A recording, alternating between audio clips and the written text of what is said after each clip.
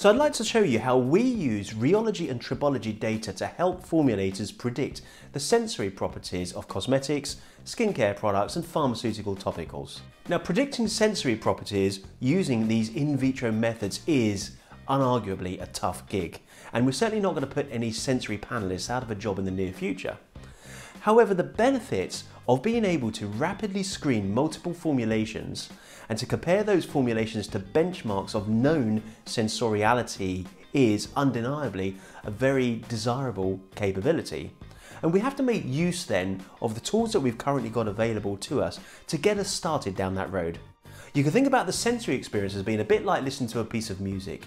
You have multiple components contributing to the experience, and it's a constantly changing mix with a second by second shifting landscape. If you think about the sequence of events for using a skincare product, well, you've got the initial appearance of the product as the user opens up the tub or the jar, and then you've got the first touch, the pick up and carry over behavior, the initial application onto the skin, and the beginning of spreading, and then the later stages of spreading, and finally we get into the rub out and the after feel. There are a whole range of physical processes going on throughout that chain of events, really. Compression, shear, abrasion, adhesion, temperature changes and composition changes. So let's look at a typical application, how we combine three metrics, yield stress, viscosity and coefficient of friction, to generate this three-dimensional scatter plot that we can use to give us an initial, what we call an establishing shot of a range of products in a marketplace. Okay, so yield stress is a measure of the strength of the soft solid structure that we see in a cream, an ointment or even in a lotion. Yield stress is highly relevant in the early stages of the experience, the appearance, the first touch and the initial application onto the skin. Once we start rubbing the product onto the skin, then we break up that structure, and at that point viscosity starts to become highly relevant. And specifically here we're interested in the high shear viscosity, because rubbing onto the skin is a pretty high shear process. Okay, in the later stages of the application, then that layer of product gets thinner and thinner, and then we get into a direct skin-on-skin interaction. And at that point, where we've got these two surfaces interacting with each other, then we're into a tribological situation more than a rheological situation. And so then the tribology, the friction and the lubricity of the product becomes more relevant.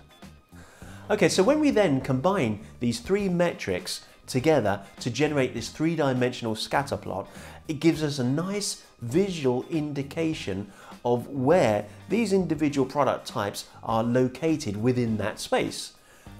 What we could then do is, if we're interested in, let's say for example, day creams, we could zoom in on the day cream area, get a bunch of different day creams and do the same thing, characterize them, add them to this plot, and then we can look into much more granularity and more detail as to where the day creams sit in this certain place.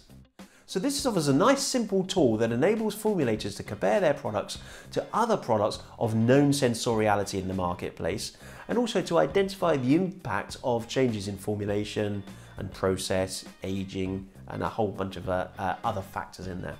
So looking at these three metrics, yield stress, viscosity, and coefficient of friction is a great start. And you have to start somewhere, but it's important not to underestimate how complex it is to predict sensory properties.